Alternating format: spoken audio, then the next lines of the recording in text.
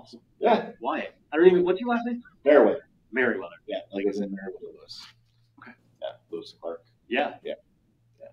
Thanks for being here. Thank you. Thank you for inviting me. You have one of the most fun shirts that's ever been on the show, and potentially too. What's So the other one is bad art. Yeah, bad art because it's part of the process. So you make bad art, you get good art. Yeah.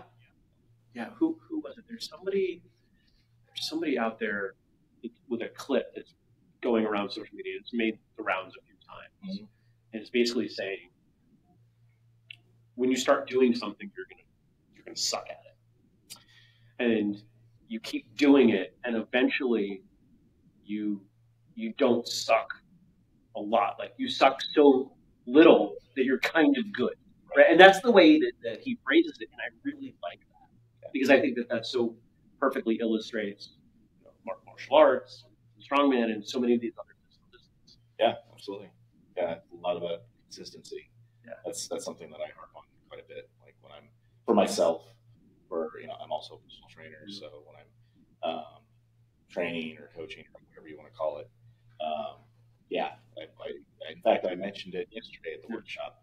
I said there was a question about flexibility, right? And flexibility and strength, and there is some give and take there.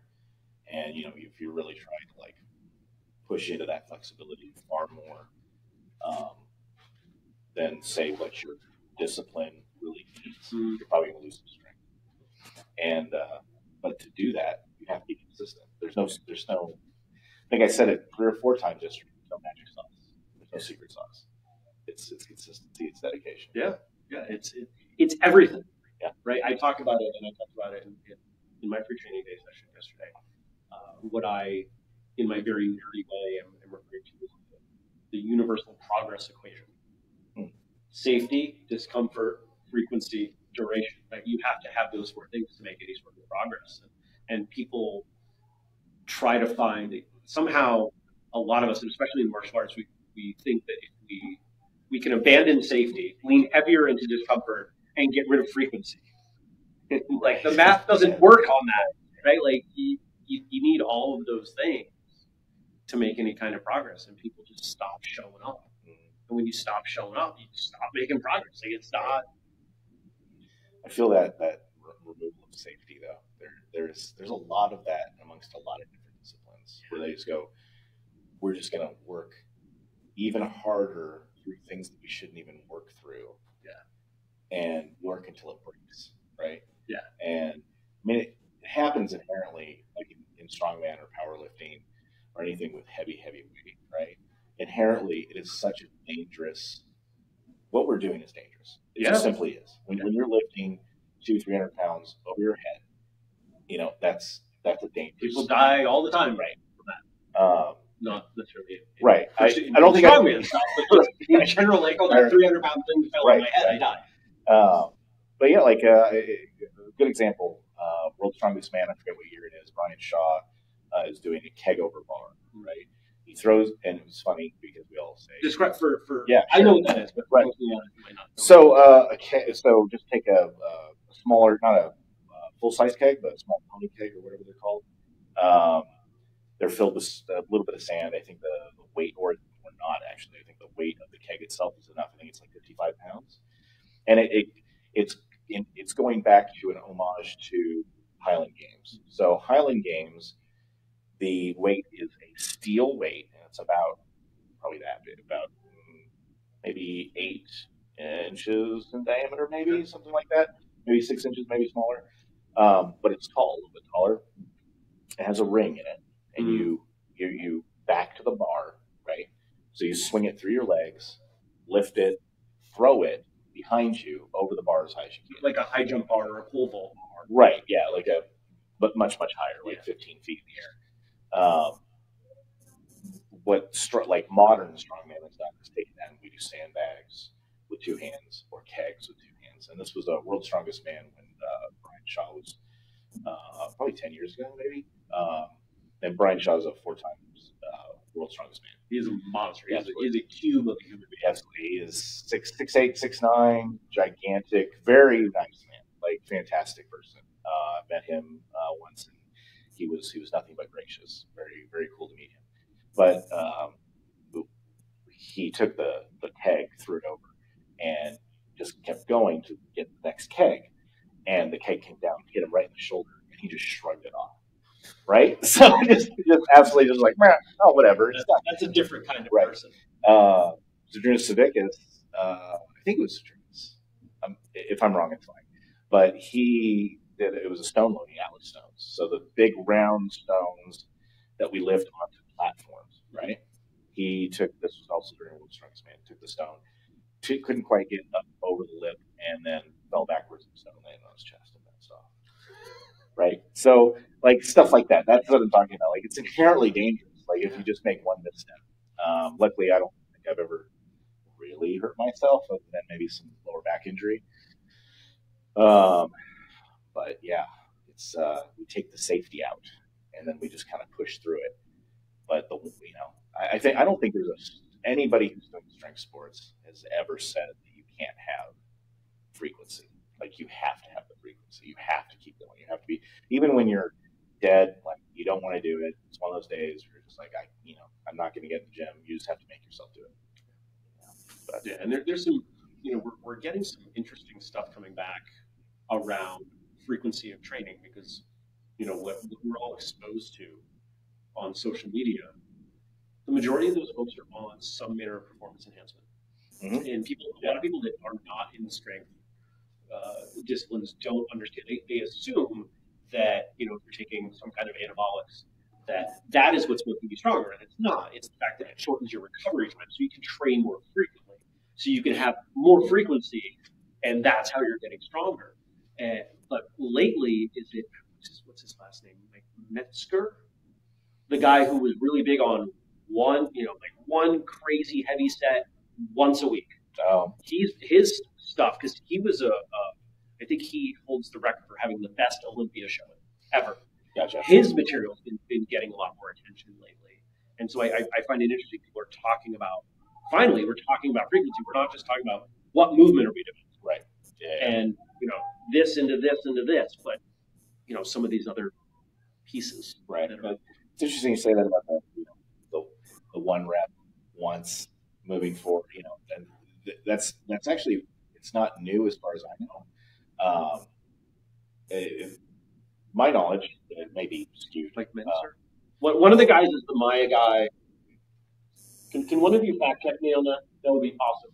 One of them is the Mr. Olympia, and one of them is in our space, and my brain refuses to make sure who is who, and I'm embarrassed.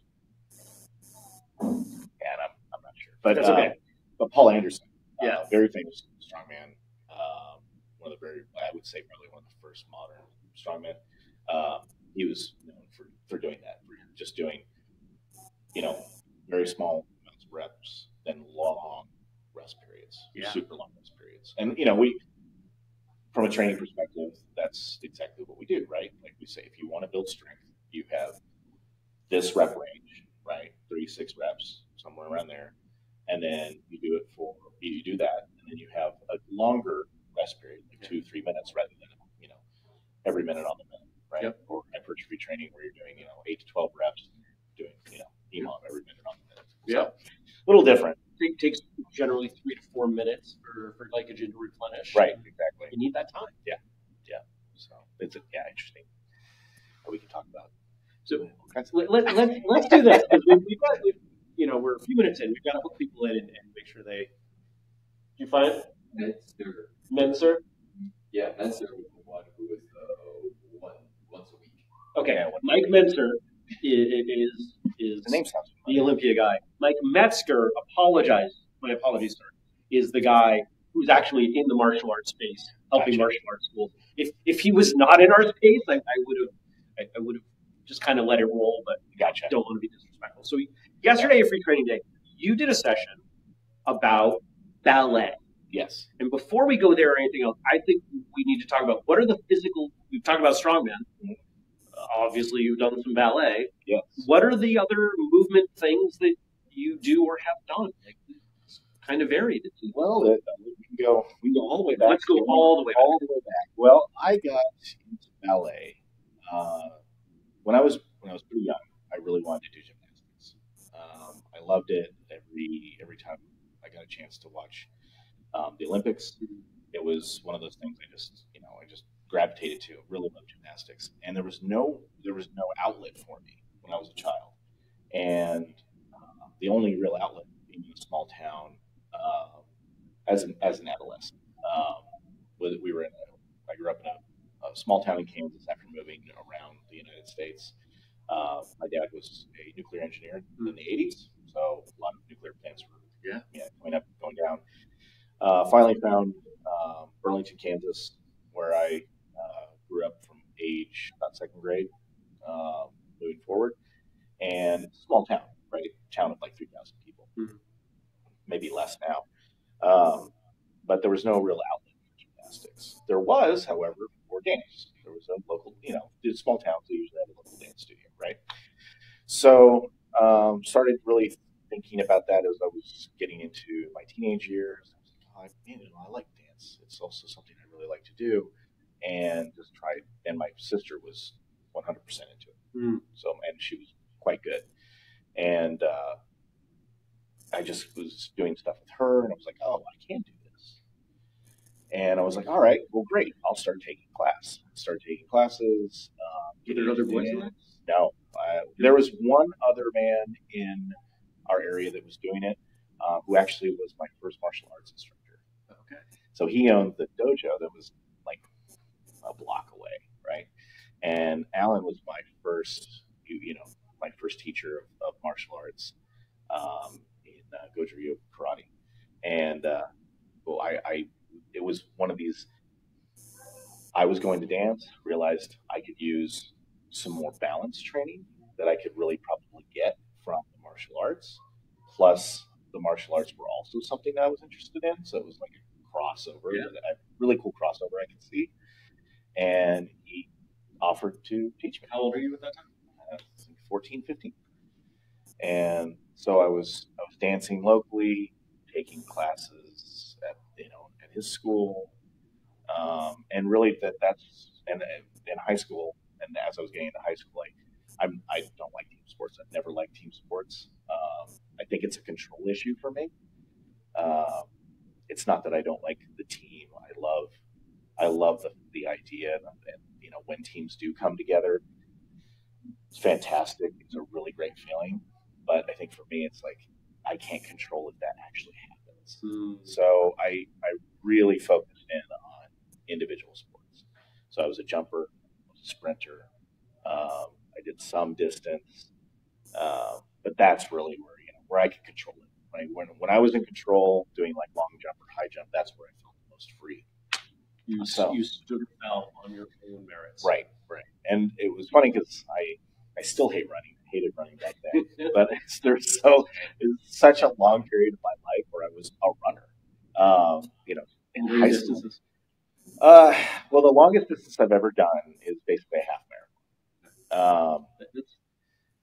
It's a long way for someone who doesn't like running. Yeah, right. Like, I was thinking about this. My longest run ever is 4 miles. Yeah. I did it once. You did it once. See? Well, let's get to that. So I hike. Give me, throw 50 pounds on my back and I'll do 10, 12 miles. But rough marching. At a more chill pace. Yeah. No, so I don't know if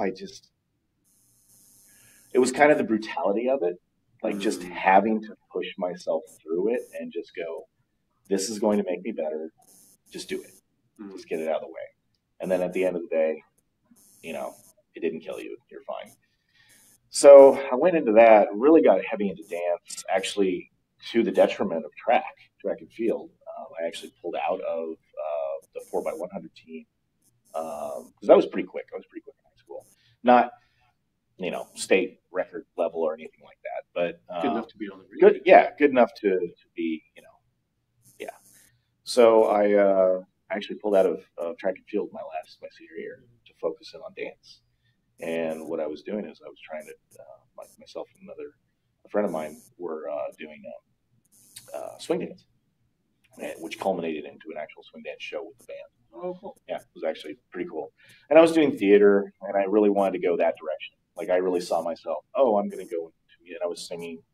So I was, doing the vocal side of things, dancing, theater, triple threat kind of thing. This is where I'm going to go with my life. And that's where I went. And I had a couple of options for college. I really wanted to go to the East Coast. I wanted to go to North Carolina School of the Arts. My parents were like, absolutely not. You're not going that far. That was just kind of off the table. Friends University in Wichita, Kansas had a ballet program. And Emporia State University, which is very close to home, 30 minutes for Burlington, they offered me a full scholarship. And it was not, because they didn't have a dance program. They had no dance. They had music, but they didn't have a musical theater program. Okay. So like if they had a musical theater program, I probably would have and by program I mean at least as far as I remember, and I'm sorry if I get this wrong, but I believe they didn't have a bachelor's of musical theater. So Friends University did. They had a bachelor's in musical theater and they had a bachelor's in ballet.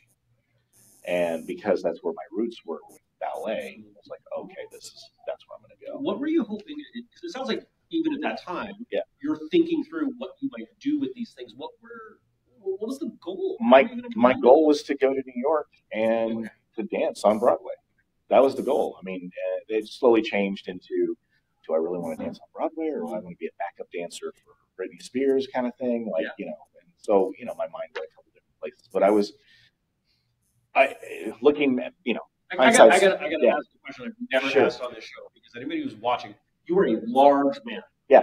Were you a large man then? I was not. Okay. I mean, my height was the same, right? Sure. So 5'10", but when I graduated high school, I was about 128 pounds. Okay. So I was less than I weighed. That's long and lean. Yeah, I was very lean. In fact, I got bullied in high school, and one of those was about the fact that I was so lean, right? There was no muscle mass on me a lot. So, which didn't help the fact that I was in dance, because at the time in the 90s, resistance exercise and dance didn't really go together. And they did, obviously. But there was still the belief in the 90s that if you worked out, if you got stronger, you were going to lose flexibility. And you were going to get big, right? Yeah. And there is, we were actually just talking about this before we started the podcast, that there is a give and take of flexibility and strength, right? But it was overinflated in my mind. And you've got plenty of counterexamples, like Juji Mufu, John Call, who's been on this show. Right. Oh, nice. Yeah. So, who was I talking to? Specifically about Juji Mufu. I think it was actually... If you guys don't know who Juji Mufu is, go check him out. Absolutely. Go back and check out that episode. I don't remember what episode number that was, but he trained up to Greenmelt or something. Yeah. I caught him on another show, and I reached out. I was like, "You need to come on because you're an amazing, ridiculous person. Absolutely. And you have a martial arts background. So come on." Yeah. He was great. So I just recently got the chance to go to World's Strongest Man in 2024 as a spectator.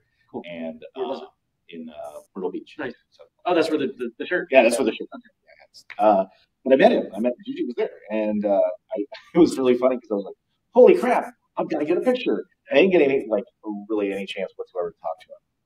But it was my director at Circus Scorpius, Kelsey. She actually, her and I were talking about the fact that, and I apologize if you never really said this because I don't remember exactly whether or not Juji Mufu said this verbatim or if I'm paraphrasing, but said that there is some the give and take between strength and flexibility, that he would have to work through his flexibility and then realize that some strength was lost. But if nothing else, there's a time component. Well, right, yeah. If you're going to get good at something, that takes some time. If you want to be really good, there's a diminishing rate of return on that time investment. Right. So to be anybody who knows his body type, he is both insanely flexible and insanely strong. Yeah, and there are only so many hours in the day. Yeah, that's true. Yeah, and when we talk about consistency, some of that's lost. Yeah. So. Yeah, I ended up deciding to go to Friends I was on a partial scholarship for ballet. I was on a partial scholarship for my voice. I was a second tenor with the Singing Quakers, and I was I went. I did my thing. I was very unfocused. I didn't really, and not to go too deep, right? But I didn't really understand the amount of trauma I had as a kid growing up in my household with my parents until getting into college and realizing just how unfocused I was and how I just did not know how to navigate like an average person, right? So it didn't go well. Um, I, being so unfocused, my academics went down the drain. Really was unfocused in ballet too, and in singing. I was on stage a few times. There were some great roles that I absolutely adored. I was Snoopy in Your Good Man Charlie Brown. Um, got to be on stage. I got to work with some amazing choreographers. Dominic Walsh, he opened his own um, dance company. I believe he was with. I'm not even going to guess. He was with maybe Houston Ballet before that, but amazing choreographer, amazing dancer. Got to work with him. Got to meet and work a little bit with Wendy Whelan, New York City Ballet. She came in as a guest artist to dance the Nutcracker, but she did do some minute choreography with us. I'm not sure if I was really part of any of that, but getting to see her and just have her the essence of such a um, uh, professional ballet dancer that's at her caliber, right? Like that was amazing. So some really great things came out of it. But 9/11 happened, and coming from a household that was long history of military, I said, I think it's my time. Went to the recruiters, and did that come from you, or was there outside influence on that? And direct outside, were there conversations? There were conversations. There were conversations of, oh Wyatt, you're too soft. There's no way you'll ever be able to do this.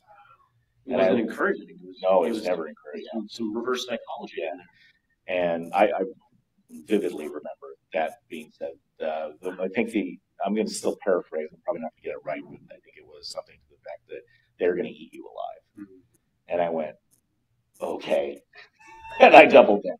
Because what I'm hearing is you've talked about the things that you've done, and you even said something that I wish I had committed to memory better about embracing hard things. Yeah. Right, and that sounds like something that because anybody who dances beyond the age of about 6 has to enjoy doing difficult things. Yeah. Right. Anybody who has worked in theater knows that there's an intensity that happens there that starts pretty darn quickly in rehearsal for a show. If you're singing beyond casually, right, there's an intensity.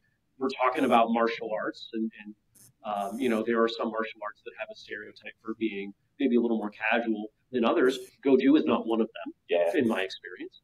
And so I would imagine that if I knew you at this, roughly age 20, that one of the last things I would expect would be for you to not be able to embrace another difficult thing. Yeah, I think what people saw in me is that I do wear my emotions on my sleeve, and I'm very sensitive to other people's emotions. I'm sensitive to my own. I think that just came through just far more than what people were expecting at that time. And you have the one sibling, older sister, younger sister, Yeah, she was younger. Okay, so she was younger. Not what I would have expected. Exactly. Right. So she was younger and doing it. And by this time, I'm 20, she's 15, she's being recognized, and my parents are actually taking her to Topeka, which is an hour away to dance, and like pre-professionally. So I doubled down on it, and that's when I said, all right, I'm going in, and going into when I walked into the recruit, I was so arrogant. I walked into the recruit. I really wanted to be in the Navy. Like, I wanted to be on the ship. I wanted to be able to see the world, right? And they were never there. They were never at the recruit office. So Marines were always there. Army was always there. And I walked into the Marine Corps because my dad was a Marine. My dad's passed. He's passed 4 years ago now.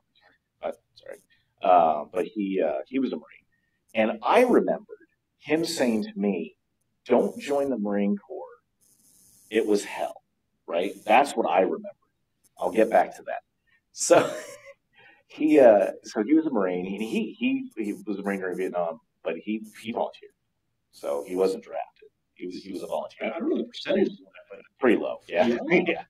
yeah. So I went to the Marine Corps, and I was like, well, I'd really like to do this. They were like, absolutely not. We don't care. That's not why you joined the Marine Corps. You joined the Marine Corps to get Marine. I was like, you guys are full of yourselves. So I walked out, and I went to the Army, and I was like, hey, all right, this is what I want. And they're like, we can make that happen. Of course, like any What were you saying you wanted? military intelligence, I wanted language. So, and they will, I was like, I want a top secret clearance. I want to, military intelligence. That's what I want to do. Like, oh, we'll make that. Like any recruiter will, right? My recruiter was absolutely decent. Don't get me wrong. I actually didn't get, steered in a bad direction, but I ended up going up to maps, scored, it was actually kind of funny when I took my ASVAB. You get like 3 or 4 hours to do it, right? And I walked in, and I've always been an academic person. Like I've enjoyed academia. I really love learning in an academic setting, and it was just I've always been that kid. And I walk in the ASVAB, I sit down. 30 minutes later, I'm done. I stand up, and it's electronic at this point; it's not paper. And I go over, and I'm like, okay. And they're like, do you need a break or something? No, I'm done. I'm like, what? They're like, okay, let me check. And they checked, but then answered all the questions and went through it. I'm like, oh, okay, go sit down. And I scored high enough. They were like, okay, yep, you can do whatever you want. So I went to a career counselor. Career counselor was like, all right, you need to be 11 Bravo because I scored so high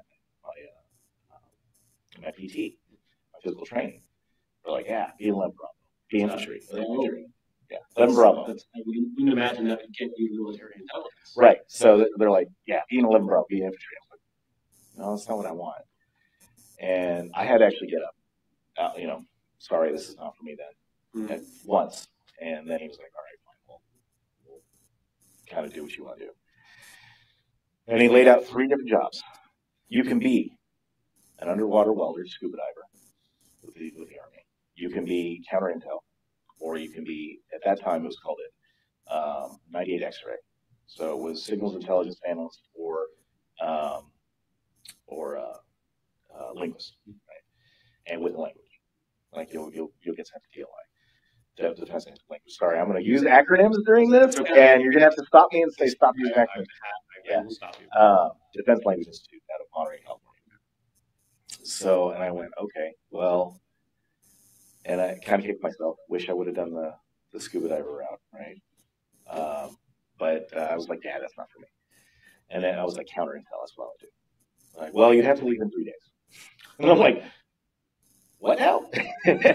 I said, okay, what about the 98 X-ray? And they're like, oh, you'd be deferred for, I don't remember, I think it was like almost 3 months. So this is like the end of 2001, right? This is probably like the end of September or October, right?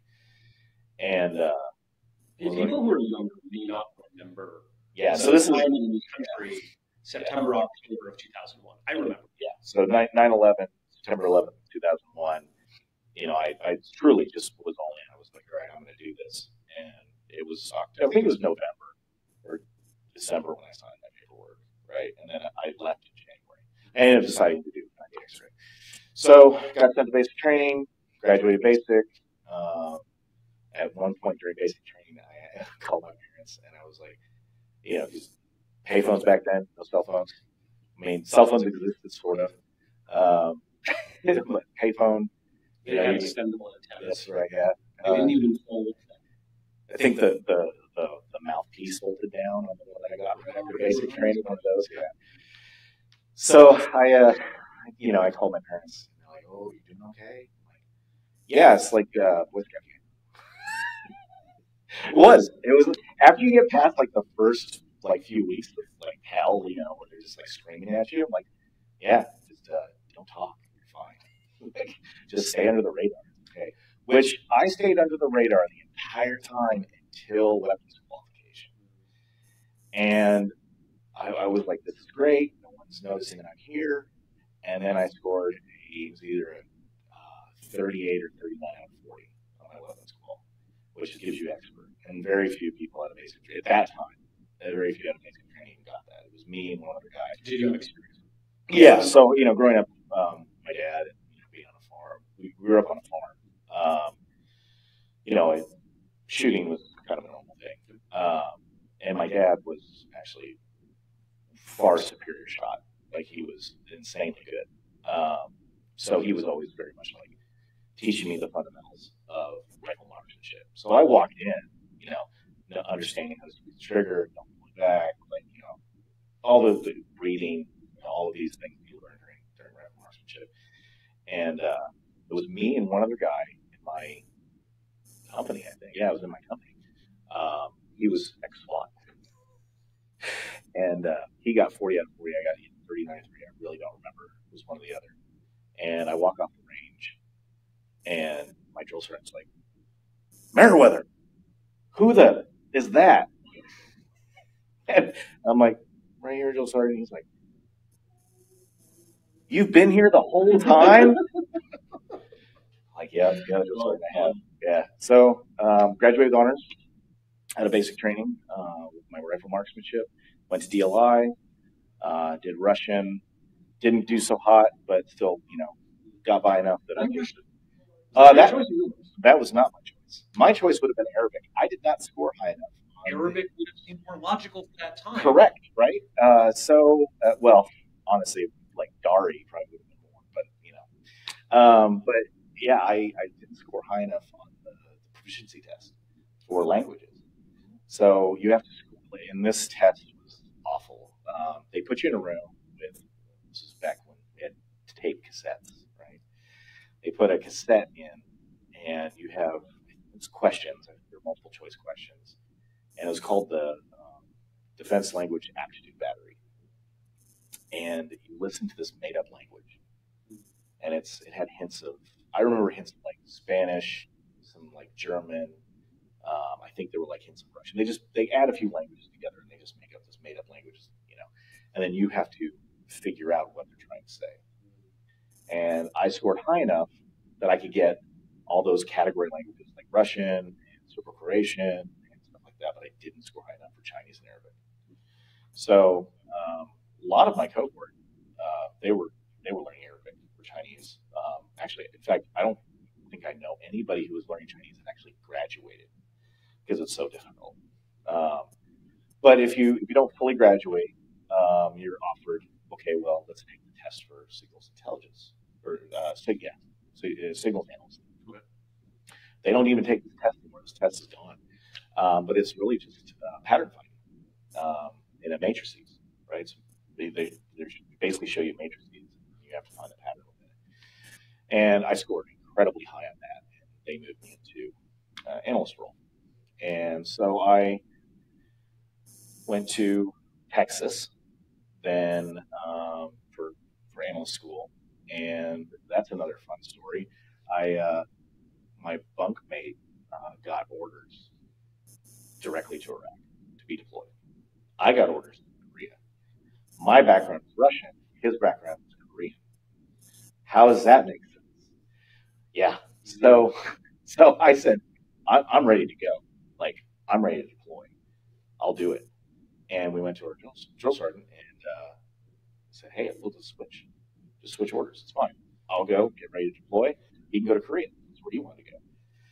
And shut us down. No, not that. Okay, well, I spent a year in Korea, got my my duty of choice.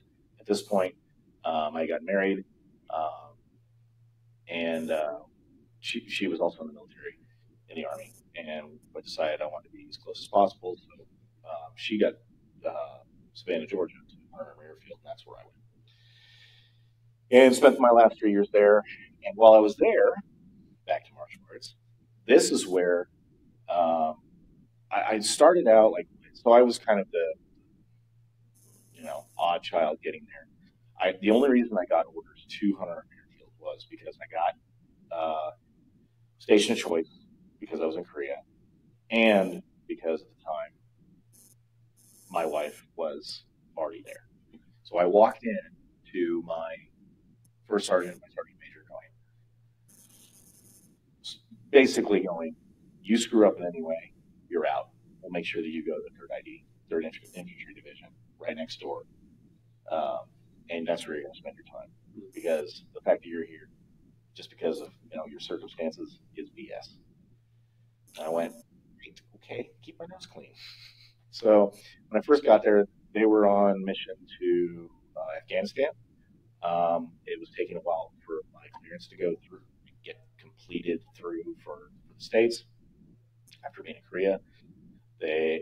So I was not on mission to Afghanistan. So instead, I became the unit armor and was fixing and cleaning all the weapons and working in the administrative area. Got to know my first sergeant really well. Built up a good relationship. Finally got to go on mission, on our missions to South America, and then I got stop lost, which means the Army says, sorry, you're not going to get out when you wanted to, when your contract said, because your contract actually says 8 years, regardless of what your active duty time says. So I was stop lost for a year for Iraq. But during that time, when we were not on mission, I got sent.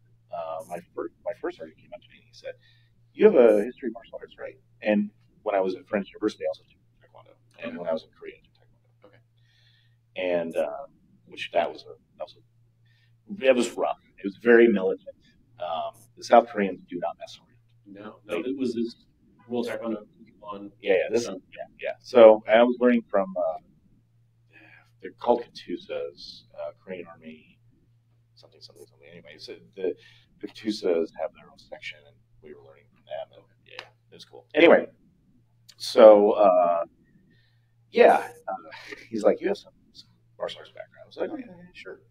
How would you like to become the modern Army combatives instructor? Because at this time, the Army was taking a lot of cues from the Marine Corps, the McMap program, right? Because the Army was just going, okay, this is how you deal with a bayonet, this is how you deal with a knife. There was no integration juxtaposition of any martial art, like real martial arts, to how you deal with what's really going to happen to you if you don't have a weapon, right? And so the answer to that was the Modern Army Combatives program. And they were like, at this time it was pretty new. Instructors were pretty far and few between. And it was an elite thing to be able to get sent, just like going to airborne school or going to air assault school. You get sent to.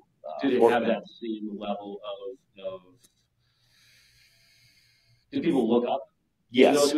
At that time.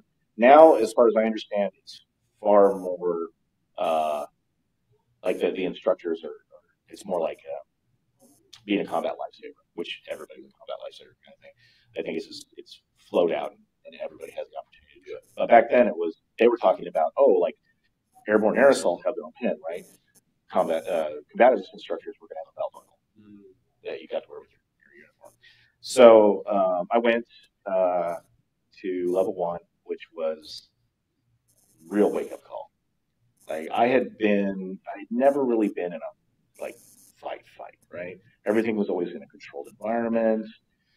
After that, unfortunately, I had been in a few bar fights, but at that time, it wasn't really. I had never really had that situation where I was like, I might get really hurt. And violence is a whole different breed from martial arts. Yeah, and yeah, exactly. Like we were talking about the difference between recreational martial arts and what combatives entails, right? And so I got sent for level 1, and it was one of the hardest things I have ever done in my life. It was, as someone who up to that had done quite a few hard things, right? There's a recurring theme here. It was such a great feeling at the end of that. It was only a week. It's 40 hours of training, but you get in there day 1. They talk to you for a little bit, and then it's game on, and you're rolling. So more Brazilian Jiu-Jitsu, right? So you're rolling on the floor for 8 hours, to the point where when we got to lunch, like the second day was really when it hit. Like I went to lunch and I was like, okay, I got to eat something. I could not stomach food. I had to buy those little pouches, those carb pouches, and I had to eat that, and then drink water and eat that, and just try and stomach that down. By like day 3 or 4, I don't know if you've ever smelled the smell of like when they're no longer burning fat, but you're burning muscle, the ketone smell. That's what the smell was in that room. And, everybody's just like burning everything off. And at the end of it, I open up the bay door. And I go, okay, to pass, you have to get to dominant body position standing, right? Which is like whether or not you get like a seat belt or double, underhooks, and you have to hold that for 10 seconds. You are not allowed to strike. The person you're up against is allowed to hit you as hard as they want. And these are the level 3 guys that most of them are probably infantry, right? Or some kind of combat arms. And they've got plenty of experience in this program. Yeah. And they're big rugged dudes who like mixing it up. Yeah. And they get to hit you as hard as they want. And we can't hit them. We just have to gain dominant body position.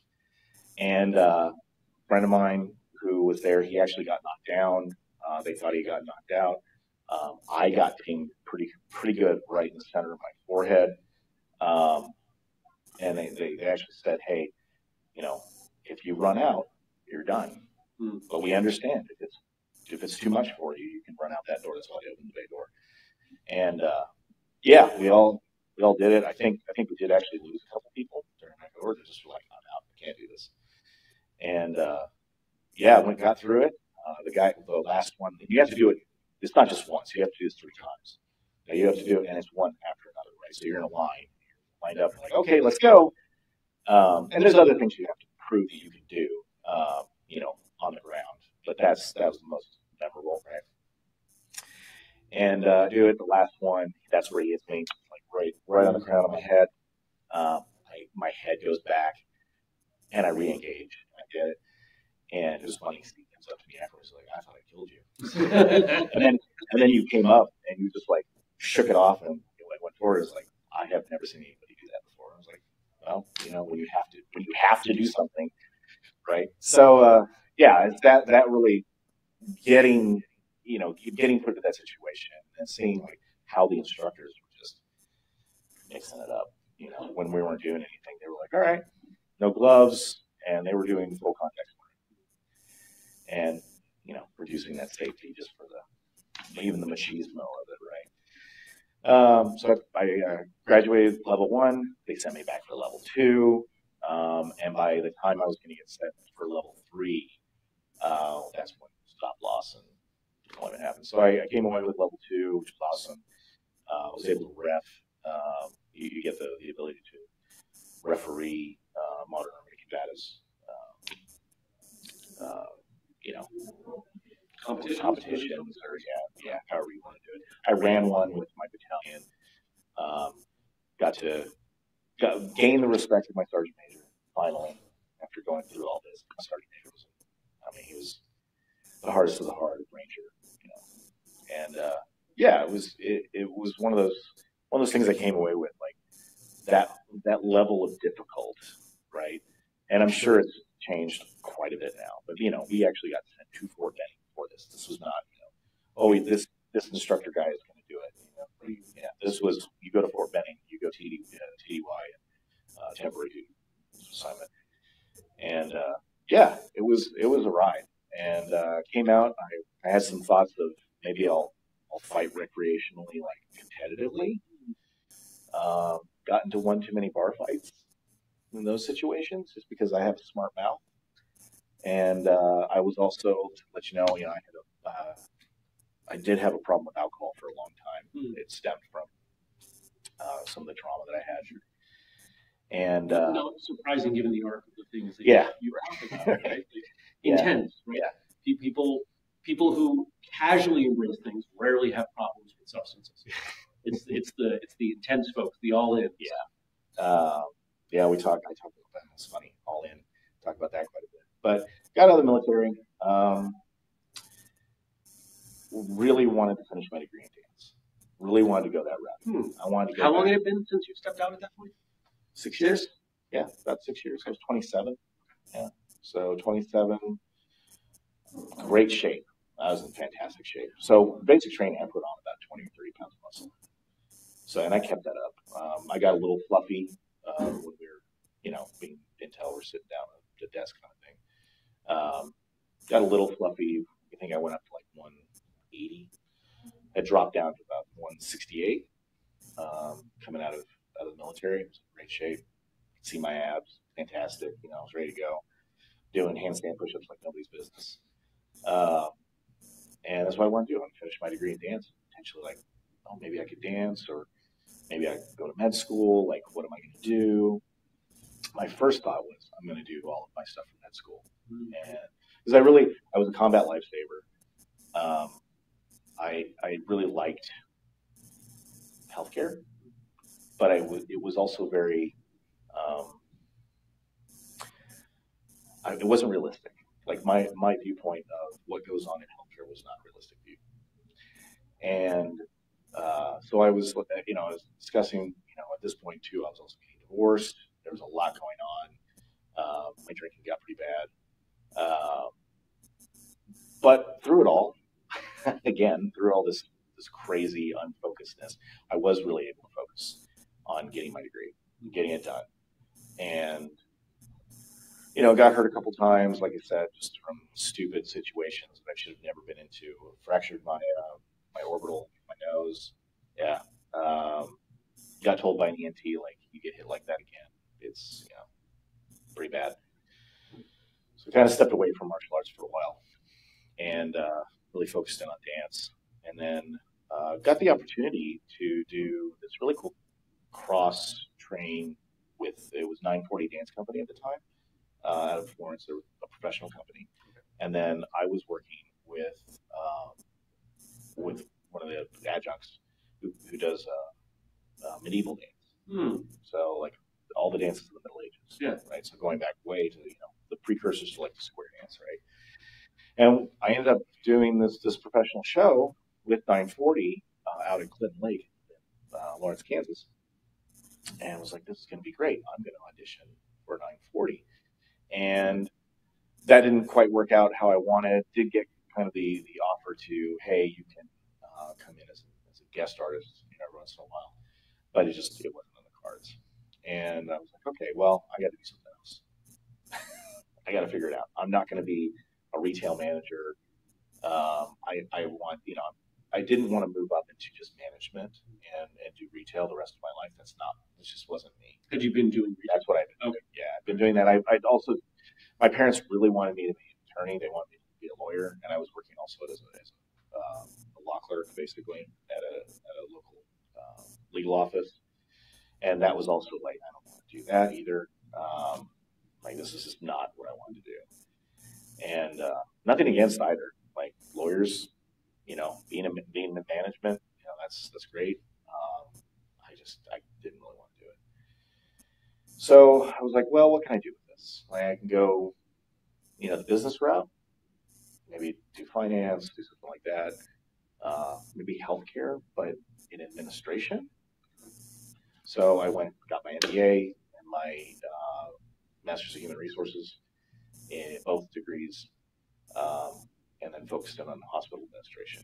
Did an internship where I basically didn't get paid for the VA, and then got into a position there. And I've been with the VA since. And during that time, I realized I got back into management. Right, that's where that kind of went. I didn't really understand like what that was going to entail. Because I was thinking, oh, I can go to like risk management, things like that. That's not where this was going. So I went, absolutely not.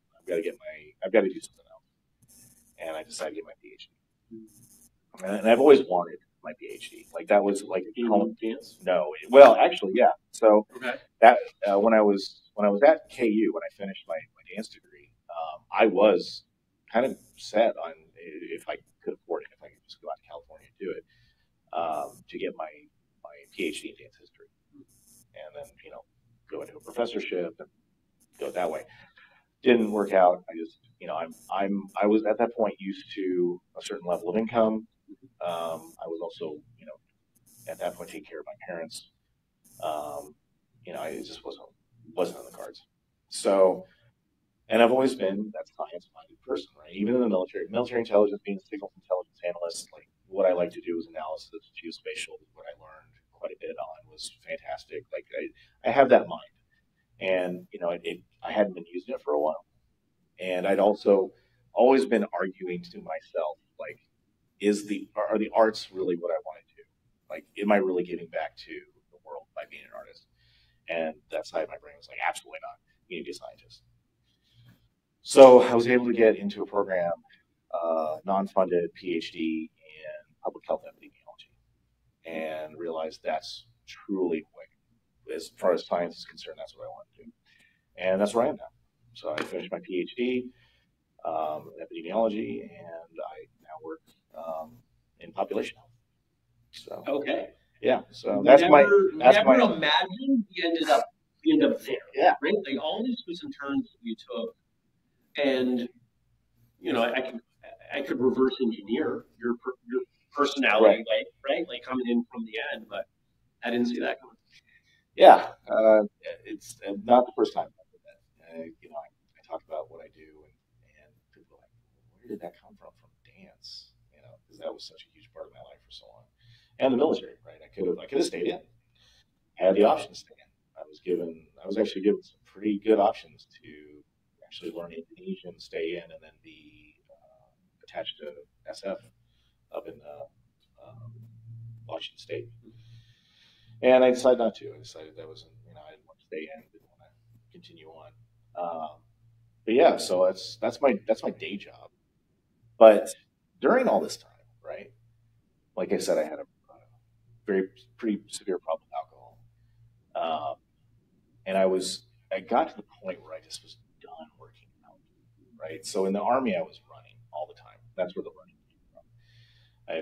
They got a hold of me the fact, oh, you're in track in high school, you need to be on the run team. So it didn't matter what I wanted to do. They were like, you're on the run team, regardless.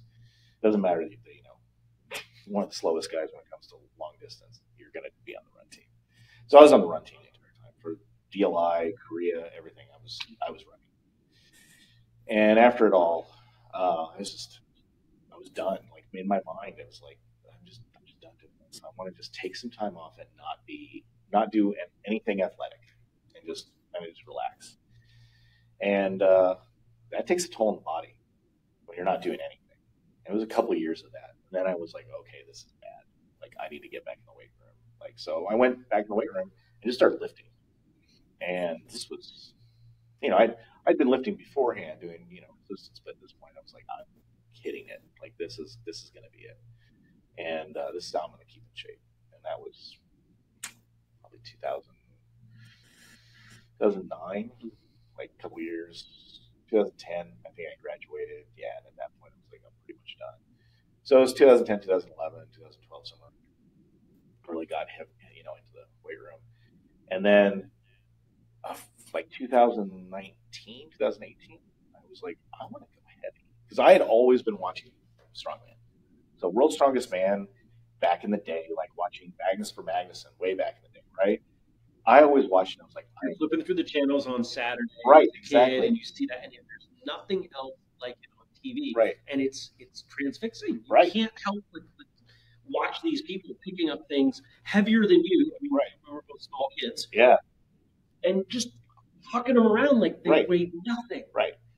And at the time, like I'm a dancer, right? I'm about these long, light limbs, and it's not about this brute strength, but I'm watching it going, that's amazing. That'll never be me. It can't possibly ever be me. But I adored it, and I put it on a pedestal. I was like, absolutely, this is strength. Strength is amazing, but I'm not that person, right? I'm more of the agile, balanced. I have great, quickness. You're not brute force. You're too smart. That too, right? Well, in the '90s, that was huge, right? You have the what's the term? The gym bro. Yeah. But back in the '90s, what was the term back in the '90s for gym bro? It wasn't gym bro. It was musclehead. Yeah, musclehead. That's probably the closest thing. Yeah. So yeah, that. Yeah, that and I'm not saying that in meathead, musclehead. Yeah, meathead. I don't mean it in terms of judgment. There's no, absolutely. But that was the broad public perception that you only would become big, muscly, strong, and do that sort of stuff if you couldn't use your mind. That's right. And what's so insane about that, and going back to like the Marine Corps, right? People get in the Marine Corps because because they want to be Marine Corps. They want to be, hoorah, hardcore. It's all about the physical. The smartest people I ever met in the military were not in the Army. They were not in the Air Force. And the Air Force gets this, oh, we're the smartest. Absolutely not. The smartest people I ever met were the Marine Corps. Really? Yeah.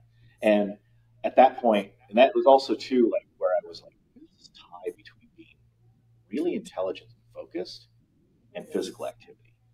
And I was like, there is something there. We're starting to understand there's now. got to be something there, right? There is absolutely a tie in there. And I'm looking back, like retrospect, like all of those student athletes in high school. Like, I was a student athlete, but I was kind of student athlete light. Like, I'm talking about the ones that were in football, basketball, wrestling, and then were, honor society, right? I was also honor society, but again, not, I didn't do everything. I was a swimmer. I was a lifeguard. I loved track and field, but it was, I was kind of lensed because I just hated team sports so much, right? So, at that point, I was like, oh, there's absolutely something to this. I was like, well, okay, I'm gonna start lifting heavy. This was, I'm now well into adulthood. I'm in my 30s. I'm like, I'm gonna start lifting heavy. Looking back on, oh, I think I might be able to, scratch the surface, right, of all that strength sports that I was watching as a kid going, and into adulthood. Like, I remember being in San Francisco, flipping on, like being in a hotel, flipping on TV, and I was 20, 23, 24, or 22, 23, somewhere in there, 21, 22, somewhere in there when I was a DLI.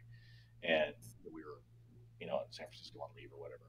And I'm like, oh, world's strongest man, amazing, But now I'm in my 30s. Oh, maybe I can do it. Yeah, we'll try. And I absolutely fell in love with the process. I found out that I can lift heavy weight. That all the athletic stuff that I had been doing since I was a kid kind of just set me up for this perfect storm of I haven't gotten injured, severely injured. Like I was very lucky. But all of the biomechanics of what I'm about to do kind of just set it up. And I was like, ooh. And there's like lots of talk about like pulling sumo deadlift and how ballet being at that extreme turnout, that hip turnout, that you're almost at infinite level of torque, For folks in the audience who might not know your lifts, conventional deadlift, your arms are outside your legs, right? So you stand up and you pick up something like that. Sumo deadlift, like sumo, right? Like you fly, and your hands are inside. Right. So there's now talk about that, like, oh, you're almost at an infinite ability of leverage, torque, be able to pull that up off the ground when you're at that ability with your hips. So, which I played around with sumo. It's kind of true. Like, there's some weights that I've thrown around. I'm like, oh wow, that was actually felt heavier conventional than sumo. But in strongman, we don't use sumo, right? Powerlifting, you can. But I've never done a powerlifting meet. Never trained as a powerlifter. But I've been trained strongman now. So got into strongman, started training myself, realized that's a short-lived program of you doing it yourself. You've got to find a coach if you're planning on doing this for any length of time or actually really helping yourself. And fell into meeting Matt Walsh with Broward Barbell Center in Florida, and became friends. And he's been training me since. And I've been competing, getting better and better. I'm over 40 now, so there's no thoughts in my head like, oh, I'm going to be the strongest man or anything. That's not my goal. But to be fair, most of the guys at the high level, they're not in their 20s. Oh no, they're not. They're in their 30s. To build that strength. Yeah, they're absolutely in their 30s. Still competing and doing well. Yeah, in their 40s. Yeah. There's Brian Shaw. He and I are probably the closest in age. We're maybe a couple months apart. He just retired. But there's absolutely like who's the commentator? Big name. Lauren Shelley. No. There was somebody and maybe he isn't even now, but he was competing for a long time, even into I believe it was mid to late 40s. American? Yeah. Oh wow. The strongman community is going to kill me. Well, that's right. Yeah. Just don't tell them you're on a martial arts show. Yeah, exactly. So so I have my own goals. right? There's things I want to do. I've qualified now a couple times for USS Nationals. I plan on doing. I haven't actually gone yet. I'm going to go next year. Nice. Plan on it. So I plan on going to USS Nationals next year in Charlotte, North Carolina. The big like pie in the sky goal is to get a spot to be invited to amateur Arnold's. That would be it. Like that would be amazing for me. And I'm saying that out loud in front of an audience. So, all right, well there it is. But doing hard things. Yeah, I mean, why not? Why not make that pie in the sky goal? So, but I've been thinking about that for now years. So I've been competing 3 years now, 4 years. Doing okay. Like I'm not winning a bunch of medals or anything. I'm fair to middle and strong, right? I'm definitely not top tier, but I'm doing okay, right? And I'm getting stronger. And I just love the process. The process is what I love. I love that it's so hard. And I love the fact that to get better, you're putting on a 2.5 pound plate, right? And you're like, I might hit that, right? I might not. And that's what I love about it. I love that it's so difficult. And that it's a marathon. It's not a sprint. And there's so much synergy with that mindset. For similar reasons, I ended up in CrossFit for a decade, and the mindset is so similar to martial arts. And it was, and we've got to make sure we talk about how all this stuff relates to your martial arts background and everything. But what I found fascinating was how similar the training process was. But the big difference in CrossFit versus martial arts for me, which kicked off so many things that we see within whistlekick now. CrossFit didn't have the trappings of, well, we've always done it this way. It was whatever makes the most sense. What's the research telling us? And I suspect you found something similar in strongman. Yeah.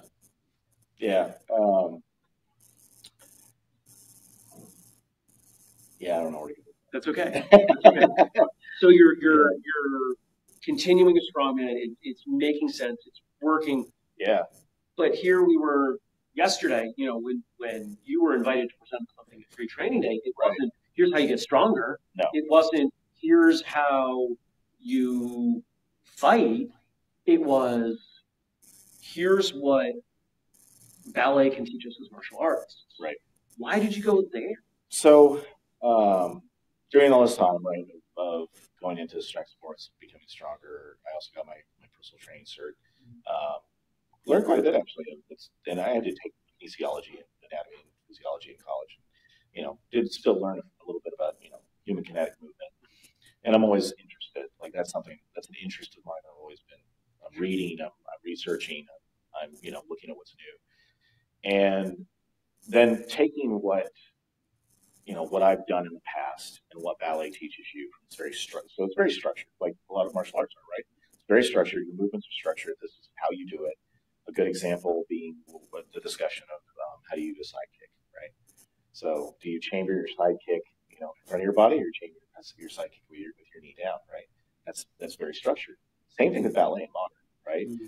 And modern, for the dancers out there, what I mean is when modern was created as a breaking of ballet, there's still structure. Like there has been structure from those modern dancers that created their own, like Jose Limon and Martha Graham.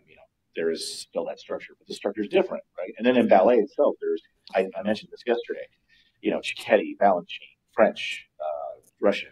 Each school of ballet is very different. So learning this structure, there's so many similarities between martial arts and ballet or any movement, right? It's just movement. Yeah.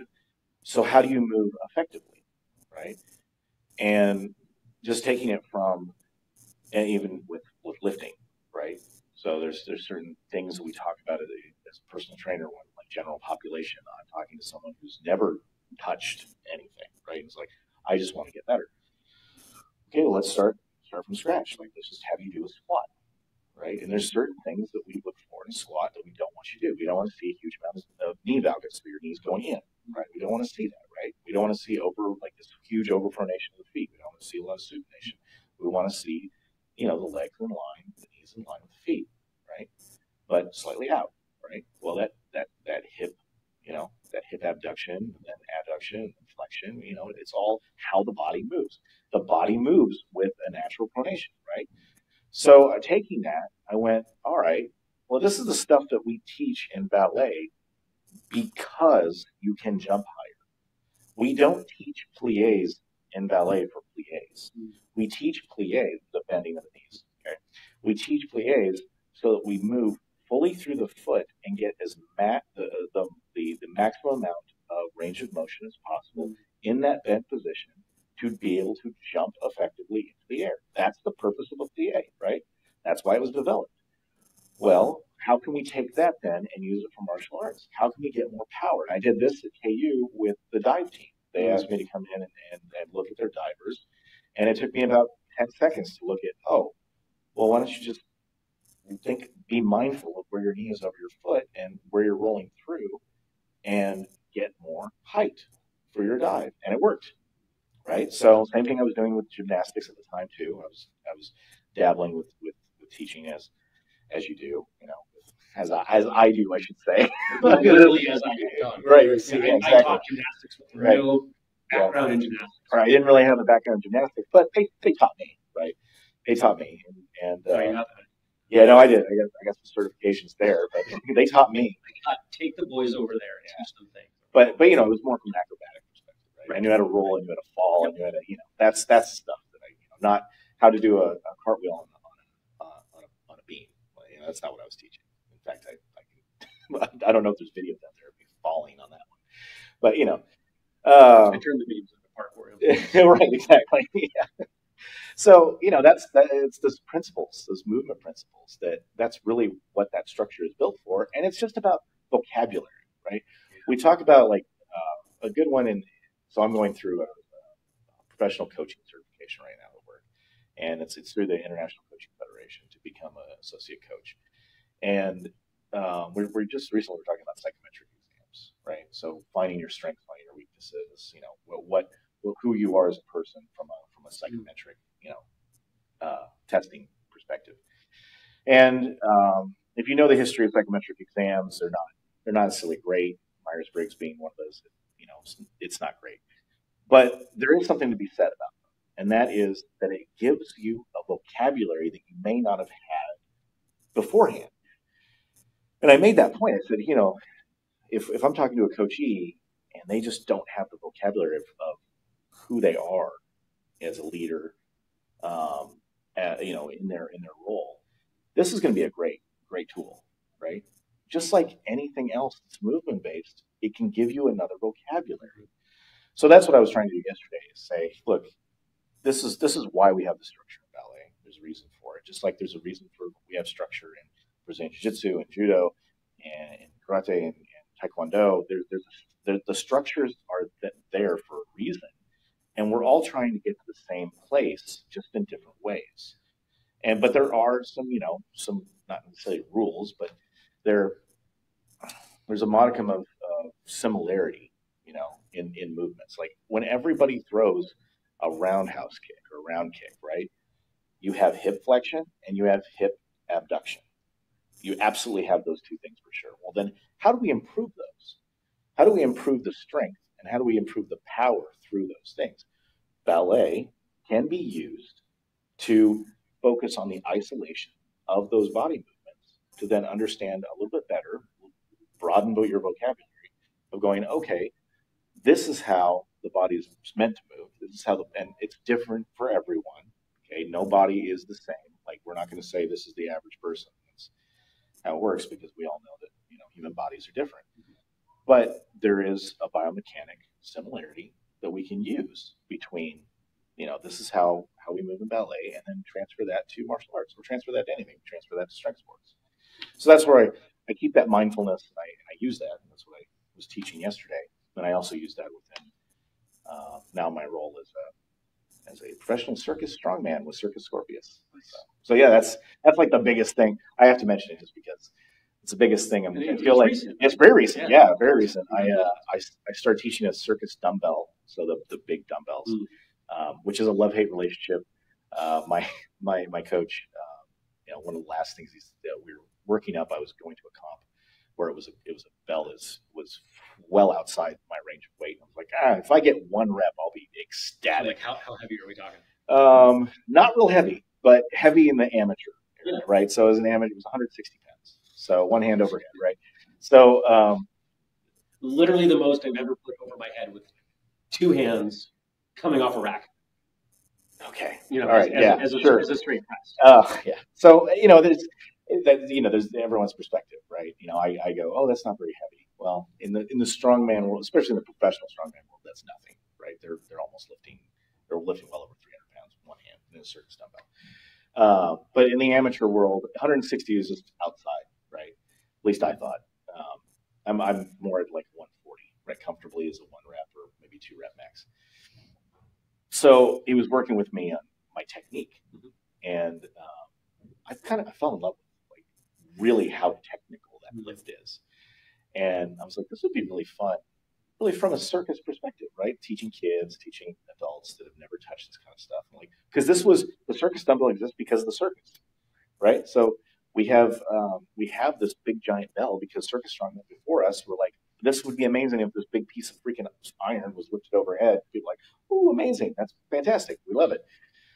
So I taught a circus dumbbell class for Great Plains Circus Center here. Actually, I think it is Lenexa.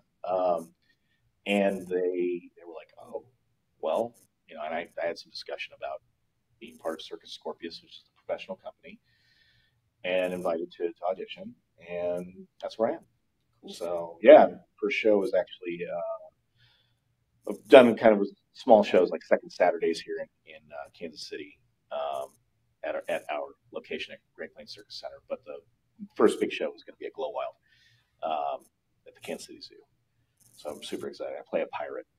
So that sounds great. Yeah, I'm bummed I'm going home. Yeah, it's gonna be a ride. So I'm lifting some weird stuff like whiskey barrels, big ship's mast, which is really just a giant pole, stuff like that. But yeah, I don't know where I was going with that. That's but okay. I wanted to mention it because it's the newest thing. I feel like I'm getting a second chance. So like I never really I didn't go out. I wasn't part of a ballet company for 3 or 4, 10 years or whatever. That's really where I wanted to go, right? But it wasn't in the cards. Some would say I wasn't good enough, right? And fair enough, I probably wasn't, right? And really what it was is I wasn't focused enough. I wasn't putting the time in. But this is like I've been putting the time in for strength for a few years now. And now this is it. This is my second chance, and I'm loving it. And no, it's not going to become my first job, right? It's going to be my second job, my hobby job. But I love it, and I'm all in as I possibly can be, right? With having a family, having a career also in healthcare.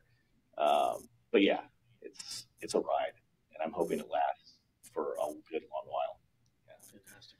Being 43, who knows how long that's going to be? You got time. Yeah, right. You got time. And so what I want to ask, because there's a theme here that I'd like you to share your thoughts on with the martial artists watching and listening. That I believe diverse movement is beneficial.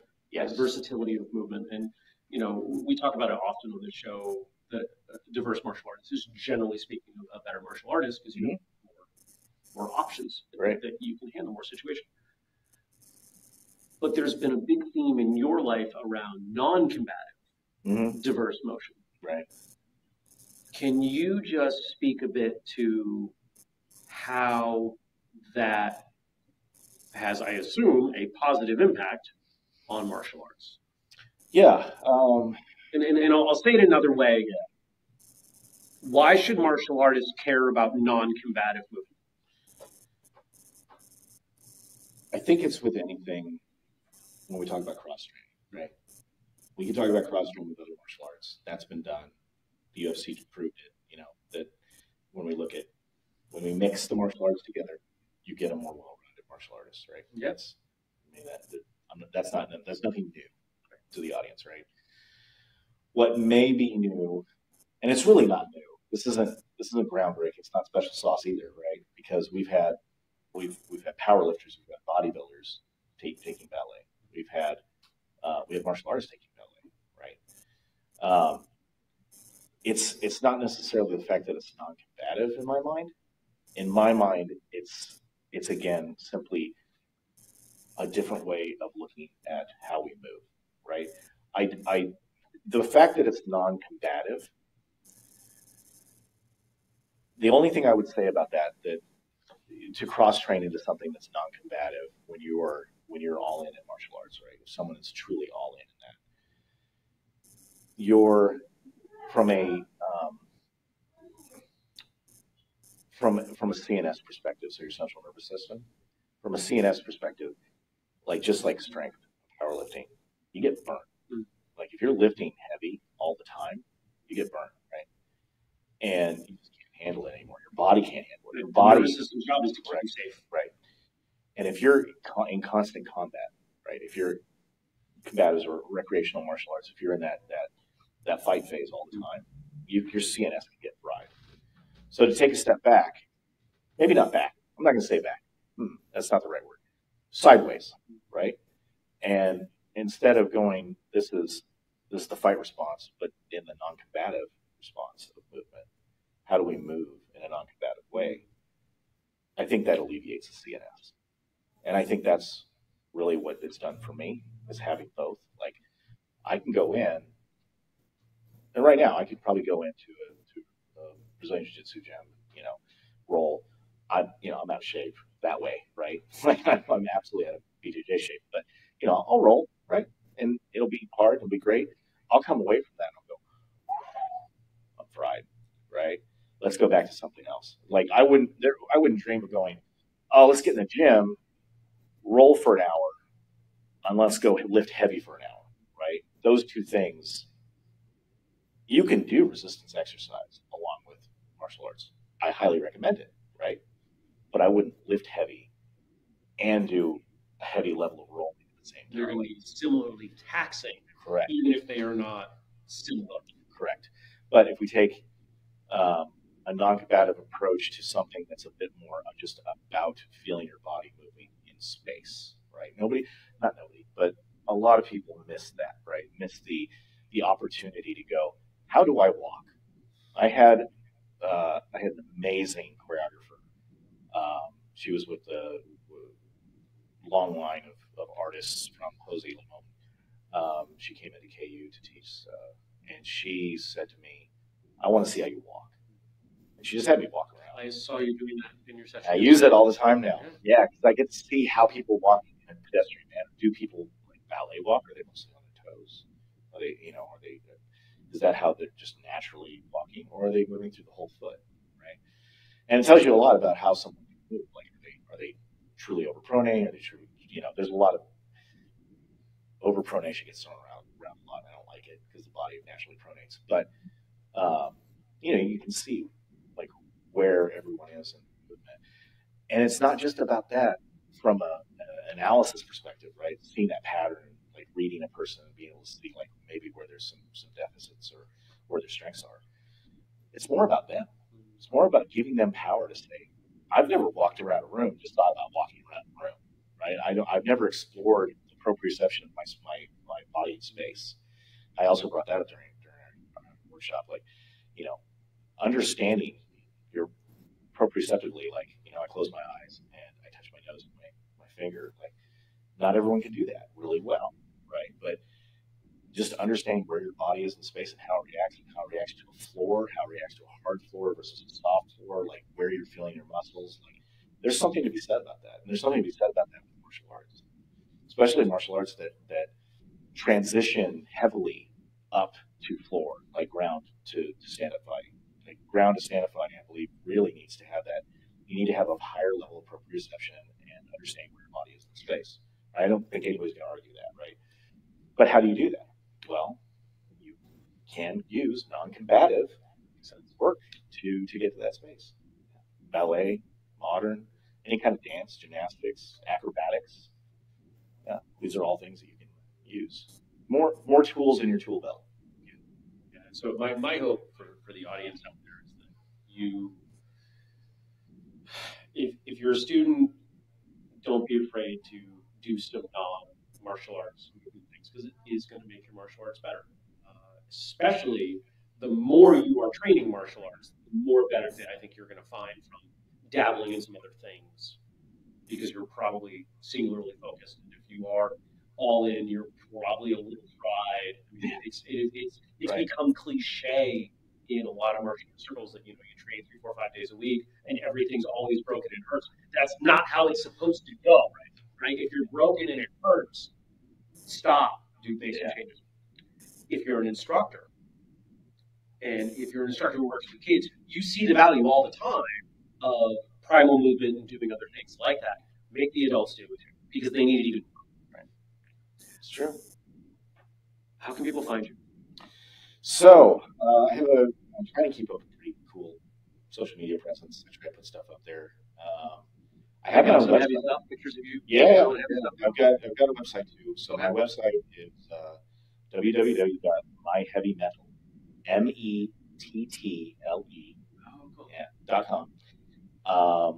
Same as at myheavymetal on Instagram, and then just my name, Wyatt Meriwether, on Facebook. And I throw up some cool videos every once in a while. I'm an ex-photographer too, so I throw up some photography. So you do everything. I don't do everything. Like I said, I'm not a pilot. We were talking about that yesterday. Yeah. But you very quickly added on. But oh yeah, that's right. So yeah, I thought about throwing in my pack. So enlisted in the Army, at least back then, there was an option of, hey, if you want to throw in your packet to become a helicopter pilot, it was always an option. And I thought about it, started completing my packet, and decided not to. But, yeah, so you can't say you didn't have interest in being a pilot, right? Like this whole I'm not interested in everything. I like being a well-rounded person. I think everyone forgets the full quote. Everyone says Jack of all trades, master of none. That's not the full quote. Jack of all trades, master of none, but better than to be a master of one. So the full quote is better in my opinion, because being that Jack of all trades, right? That's how I see myself. I try to be educated, knowledgeable, but definitely don't know everything. And that's something else. Once you get even a little bit into whatever you're all in on, you realize that you know nothing compared to other people. Like I am a baby when it comes to strongman. Like there's so much more I have yet to learn, right? And not just that, but probably in my career as a population health specialist, there's stuff I'm learning all the time. And there's science changes. Yeah, science changes too. So we're learning and navigating our own languages, and that. So there's a matter of respect you have to have for the fact that you don't know anything. And I go through my day, and sometimes it's hard. I have some pretty heavy imposter syndrome sometimes, especially in the strongman world. Like I like I said, bare minimum, I'm doing all right, but should I be here? Should I be doing this? There's people that are stronger than me. There's plenty of people stronger than me. Why aren't they doing it?